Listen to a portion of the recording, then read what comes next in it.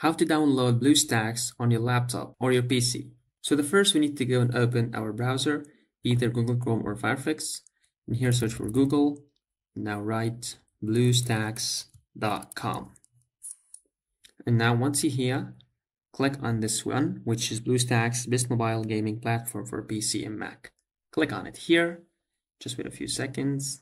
And then once you're here in this page, you need to go here and click on download BlueStacks 10.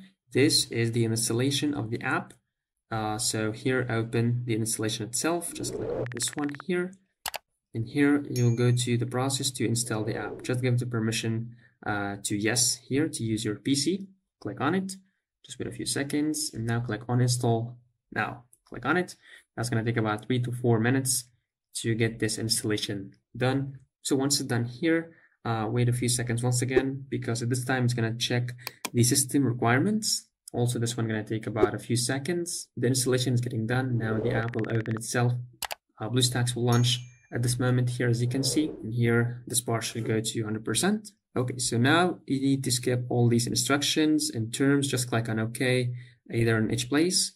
So this is the main menu of BlueStacks. As you can see, that's how you're going to use BlueStacks and download it successfully to your PC. So don't forget to like the video, subscribe to the channel. Also, let me know down in the comments below if the video is helpful, and thanks for watching.